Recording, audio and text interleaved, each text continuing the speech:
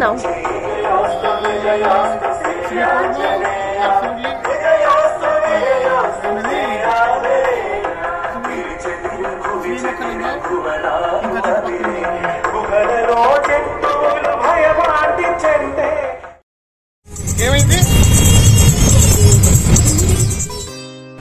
మేము morning 6 o'clock అలా start అయ్యాం. అక్కడి నుంచి ఒక 2 hours journey towards Srikakulam. So శ్రీముఖలింగంకి బయలుదేరాం అనమాట. స్టార్ట్ అయినప్పుడు కొంచెం వాన పడుతుంది, ఇంకా అంటే టోల్ గేట్స్ రావడం కానీ ట్రాఫిక్ అంతా ఎక్కువ లేదు ఎందుకంటే హైవే నుంచే, కానీ రూట్ కొంచెం అటు ఇటు అటుగా ఉంది వర్షం వల్ల. అది ఇప్పుడు టోల్ గేట్స్ దాటినాం. టోల్ టికెట్స్ మాకు తగలలేదు, బట్ కొంచెం ముందుకు వెళ్ళిన తర్వాత కొంచెం రోడ్ డ్యామేజ్ అవ్వడం వల్ల ఇంకా వర్షం వల్ల కొంచెం స్లో అయింది. కానీ మేము రీచ్ అయిపోగలం. అంటే 2 బ్రిడ్జ్లు దాటాల్సి వచ్చింది, నాగావళి, వంశధార.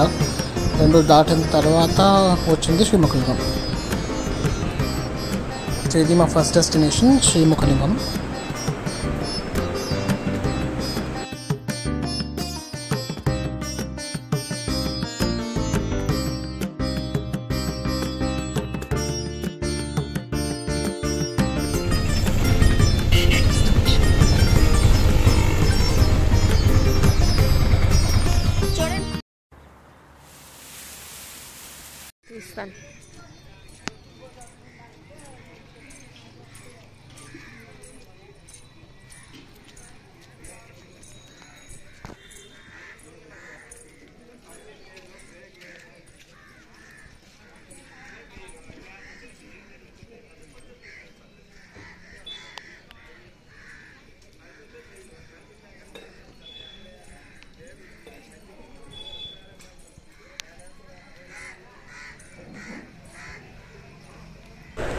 సో వచ్చామండి శ్రీముఖలింగానికి. చాలా పాత ఇది టెంపుల్, ఇది చాలా ఎస్థెటిక్గా ఉంది. ఆర్కిటెక్చర్ కూడా మనకి ఎక్కువగా అంటే ఒడిశాలో ఉన్న ఆర్కిటెక్చర్ చూడ ఆర్కిటెక్చర్ ఎలా ఉంటుందో అలాగే ఉంటుంది. మీరు చూస్తే దీనికి అంటే చుట్టుపక్కల కూడాను అందులోని ఇది స్టాండ్ అవుట్ కనిపిస్తుంది అనమాట. పెద్ద టెంపుల్ చుట్టూరా అంటే తోరణం లాగా ఆర్కిటెక్చర్. దీని స్థల పురాణం ఇప్పుడు వింటాం. అతనికి 60 సంవత్సరాల వయసు అయిపోతుంది. భగవంతుడు ఆరోగ్యం ఇచ్చాడు, ఐశ్వర్యం ఇచ్చాడు, కానీ మరి సంతానం లేదు. ఎంతమంది ఉన్నా సంతానం ఉండాలి. ఒకనొక టైంలో స్వామి సాన్నిధ్యానికి వచ్చారు 2 దంపతులు. వంశధార నదికి వెళ్ళారు, స్నానం ఆచరించారు, వచ్చి స్వామివారిని వేడుకున్నారు. పరమేశ్వర, ఇన్నాళ్ళు నీ సేవ చేశాను, నాకు కూడా వయసు అయిపోతుంది, నీ సేవ చేయడానికి నాకు శక్తి చాలుకుంటుంది. నేను చనిపోయాకైనా ఈ ఊళ్ళో కుమ్మరవాడు లేదు. ఈ టైంలో పుత్ర సంతానాన్ని ఇచ్చినట్లుగైతే నేను పెద్ద మట్టి పాత్ర ఇస్తామని నమస్కరించుకునే. ఇలా కాలం గతిస్తూ 60 సంవత్సరాలు దాటాక కుమ్మరవాడి భార్య నవమాసములకని ఉత్తమైన పుత్రుడు జన్మించాడు. ఎప్పుడు పుత్రుడు జన్మించాడో కుమ్మరవాడు ఆనందంతో వంశధారానికి వెళ్ళాడు, స్నానం ఆచరించాడు, మట్టిని తెచ్చాడు, మట్టిలో పంచామృతాలు పోశాడు, చేతులతోటే మద్దం చేసి ఆ పాత్ర తయారు చేశాడు, అమ్మలో పెట్టాడు, కాల్చేశాడు.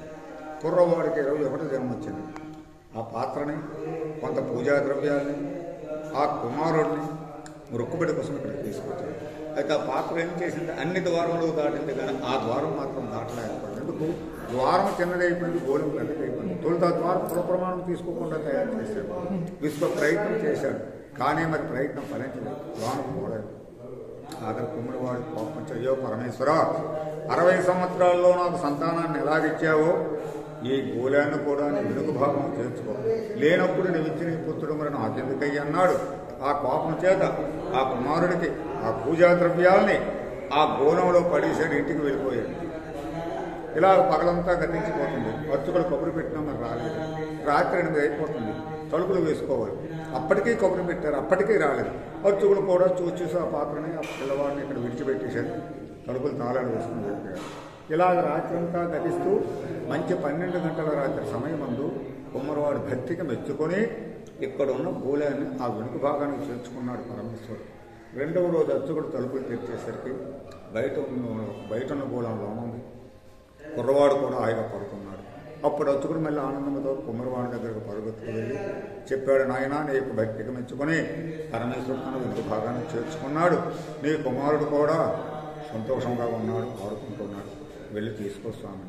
వాళ్ళు కూడా వచ్చారు. వచ్చి చూసి ఆనందించి మళ్ళీ వంశధారానికి వెళ్ళి స్నానమాచరించి వచ్చి తన కుమారుని తీసి దాని నింపుగా పంచామృతాలు పోసి స్వామివారికి అభిషేకం చేయించాడు.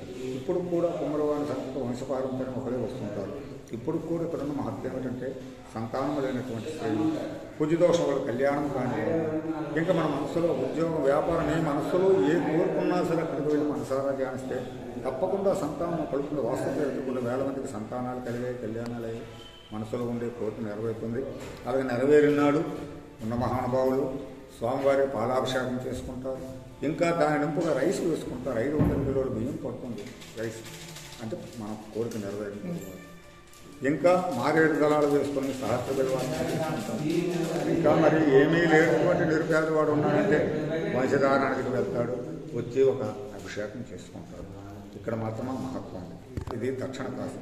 దీని గురించి చాగంటి కోటేశ్వరరావు ఎక్కువగా చెప్పుకుంటారు టీవీలు, విన్నారా? ఇది దక్షిణ కాశీ. ఒక్క లింగం తక్కువ కోటిలింగ క్షేత్రం. కాశీ కోటిలింగ క్షేత్రం, ఇది ఉత్తర కాశీ. సో ఈ టెంపుల్ చుట్టూ కూడా చాలా అంటే చాలా టెంపుల్స్ ఉన్నాయంటే శివ టెంపుల్స్ 4 వైపులా 4 శివలింగం టెంపుల్ ఉంది. రైట్ సైడ్లోని మనకి వారాహి టెంపుల్ ఉంది. అది కాకుండా ఇంకా అంటే చుట్టుపక్కల చాలా లింగాలు టెంపుల్స్ ఉంటాయి అన్నమాట. ఎక్కడ పడితే అక్కడ లింగాలు వస్తాయని చెప్పేసి అంటారు ఇక్కడ. సో కాశీలో ఇక్కడ ఒకటి తక్కువ 40 లింగాలు ఉన్నాయి. సో ఒకవేళ ఆ ఒక్క లింగం ఉన్నా ఇది కాశీ కన్నా ఈక్వల్ అని చెప్పేసి చాలామంది అంటూ ఉంటారు. ఈ స్కల్ప్చరింగ్ చాలా అంటే డిఫరెంట్గా ఉంటుంది. ఎందుకంటే ఇక్కడ బేసిక్గా మనకి ఒక డిఫరెంట్ కరణాస్ అనేవి దీనిపైన స్కల్ప్చర్ చేసి ఉన్నాయి.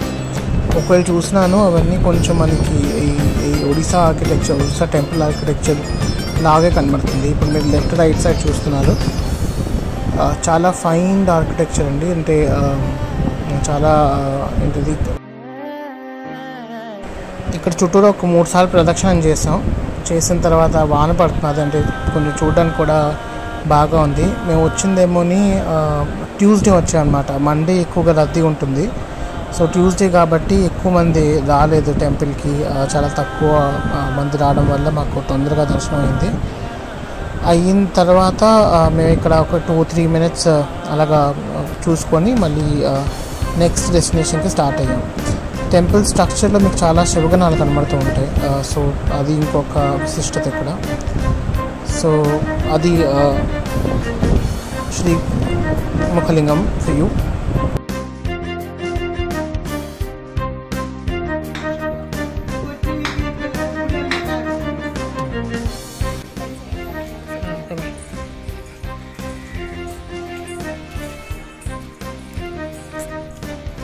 మళ్ళీ తొందరగా పోదా, మళ్ళీ అక్కడ లేట్ అయిపోతుంది.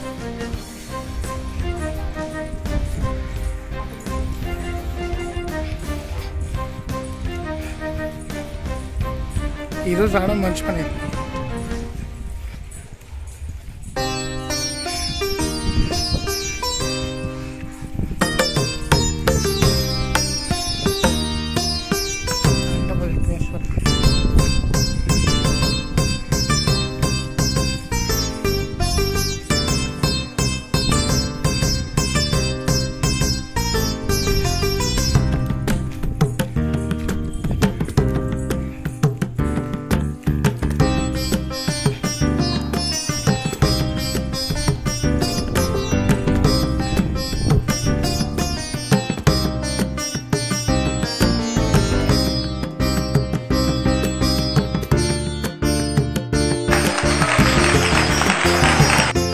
మా నెక్స్ట్ స్టాప్ సాలిహుండం.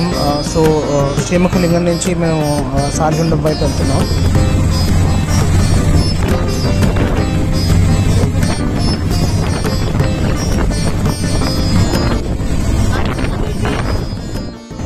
ఇది యాక్చువల్గా మా ప్లాన్లో లేదు, కానీ ఏదో వెళ్ళాలని చెప్పేసి వెళ్తున్నాం అన్నమాట. సో మాకు శ్రీముఖలింగం నుంచి సాలిహుండం అరౌండ్ 1 అవర్ పడుతుంది. 1 అవర్ ఆటోలో వెళ్ళామన్నమాట. It's an archaeological department under తీసుకున్న ఒక monument. Let's go and see that.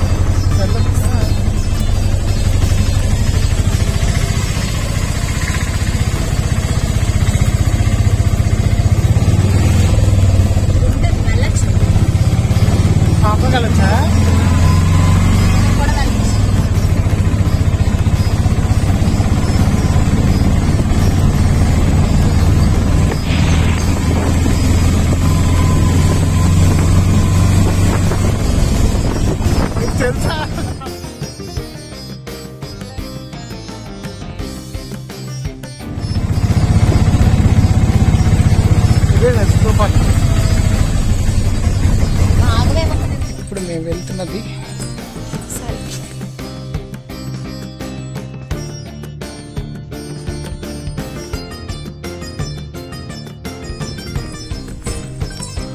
ఎట్లా నడుస్తున్నాం నాకు అక్కడ ఉంది స్తూపాలు నడుస్తున్నాం అండి. ఒక 10 గంటల నుంచి ఇప్పుడు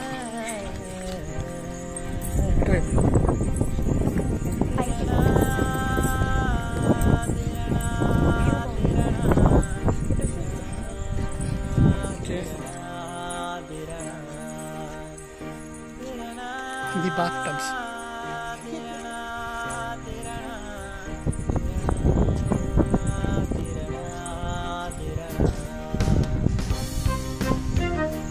Salihundam was the seat of an ancient Buddhist Sagadama temple to ఇది చాలా పీస్ఫుల్ ప్లేస్. యాక్చువల్గా ఇక్కడ మేము తప్ప ఇంకెవరైనా లేము. మంచి సీనరీ ఉంది. మేము వెళ్ళినప్పుడే వర్షం పడినట్టుంది. అంటే చాలా గ్రీన్గా ఉంది. కొండండి సాయి బోలో సాయి కొండ ఏమన్నా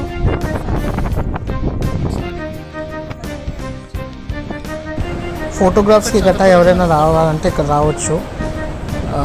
అంటే చాలా డిఫరెంట్గా ఉంది ఆర్కిటెక్చర్ గట్టా. మేము ఒక 20 minutes ఇక్కడ ఉన్నాం. స్పెండ్ చేసి వెళ్ళాల్సి వచ్చింది. మేము వస్తున్నప్పుడు అంటే మా ఆటో ఎవరైతే తొక్కుతున్నారో అతను చెప్పడం ఏంటంటే దీనికోసం మా హిస్టరీ లెసన్ ఒకటి ఉండేది సాలిహుండం పైన 4th క్లాస్లోనే. అది బుద్ధిజం పైన ఉన్నప్పుడు. సో తను కూడా చాలా ఎక్సైట్ అయ్యారు. అంటే దీనిపైన ఒక హిస్టరీ లెసన్ అంటేనే చాలా గమ్మత్తైన విషయం. But that's the history. దీంతో పాటుగా ఇక్కడ మ్యూజియం కూడా ఉంది. కానీ మాకు టైం దొరకలేదని చెప్పేసి మ్యూజియంకి వెళ్ళలేదు. But you can also check out the museum.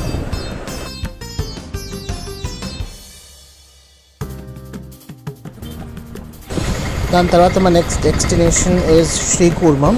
ఇది చాలా తెలిసిన temple. It's a Vaishnavite temple wear the entire idea of Vishnu being the second Avatar Kurmam. So కుర్మనాథుడి పైన ఈ టెంపుల్ కట్టడం జరిగింది. సో చాలాసార్లు దీనిపైన మొఘల్స్ ఇన్వేట్ చేస్తుండడం వల్ల దీన్ని లైమ్ స్టోన్తో కవర్ చేసి అంటే ఒక గొప్పలా పెట్టారనమాట. సో దానివల్ల ఇంకా లైమ్ స్టోన్స్ కనబడతాయి. ఇక్కడ ఒక sanctuary కూడా ఉంది, Tortoise sanctuary. So you can see that over here as well.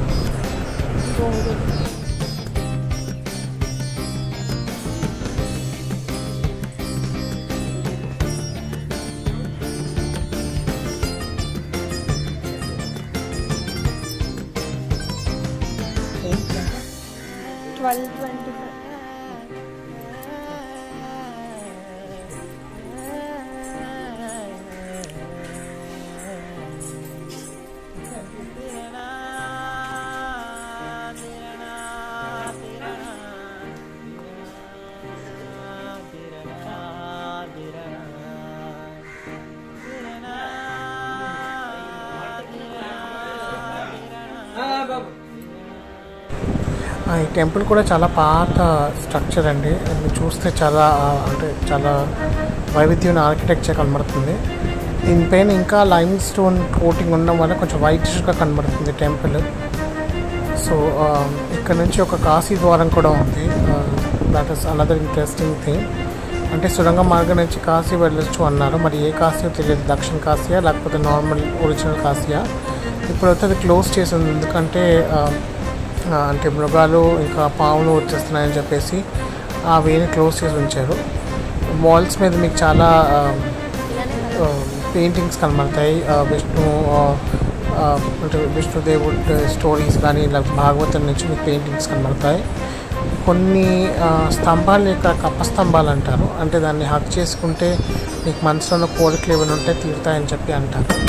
So ఉన్న స్తంభాలన్నీ దాన్ని కప్ప స్తంభాలు అంటారు. ఇక్కడ యాక్చువల్గా స్పెషల్ దర్శన్ అంటే 20 రూపీస్ స్పెషల్ దర్శన్లోని మాకు అంటే ఫాస్ట్ లైన్ ఇస్తా అన్నారు. అది కాకుండా కొంచెం ఎక్కువ మంది వచ్చారు ఆ రోజు. ఇంకా మేము వెళ్ళింది ట్యూస్డే. ఇక్కడ దాని ముందు ఒక నది ఉంది, అంటే పుష్కరిణి నది. ఆ నది ముందేమో మనకి ఒక రేవులా ఉందని కూర్చోడానికి. ఇంకా ఇక్కడ స్థల పురాణం కూడా పెద్ద అక్షరాలతో రాసి అంటే మార్బుల్లో పెట్టి ఉన్నారు. ఎవరైనా కావాల్సి చదువుకోవచ్చు. అక్కడి నుంచి మా నెక్స్ట్ డెస్టినేషన్కి మేము స్టార్ట్ అయ్యాము. సో అరసవెల్లి శ్రీకుర్మం నుంచి ఒక హాఫ్ అన్ అవర్ పట్టింది. సో డైరెక్ట్గా శ్రీకుర్మం నుంచి అరసవెల్లికి స్టార్ట్ అయ్యాం. వచ్చేసిన తర్వాత యాక్చువల్గా 2 o'clock క్లోజ్ అయిపోతుంది అన్నారు. సో ముందుగానే వచ్చాం.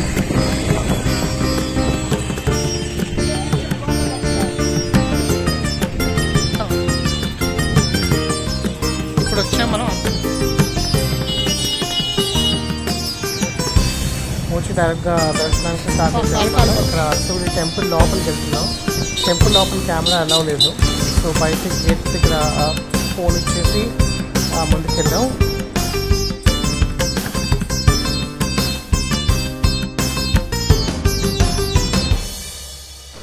సో అదండి మా ట్రిప్. పనస పండుని